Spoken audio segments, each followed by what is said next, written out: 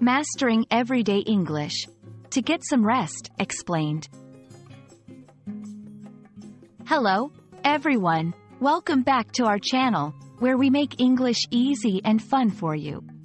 Today, we're going to unravel the meaning and usage of a very common English phrase, to get some rest.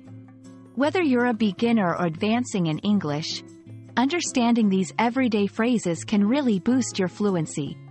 So, let's dive in. The phrase, to get some rest, implies taking a break from activities to relax or sleep. It's often used to suggest recovery, especially after being tired, busy, or unwell.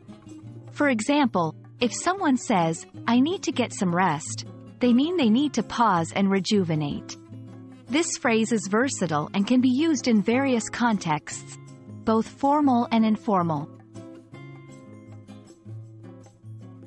Casual conversations. In casual settings, to get some rest is a friendly advice or a way to express concern. For instance, if a friend looks tired, you might say, "You look exhausted. You should get some rest." It's a simple, yet caring way to show you're thinking about their well-being. Professional scenarios. In a work environment, this phrase might be used more formally.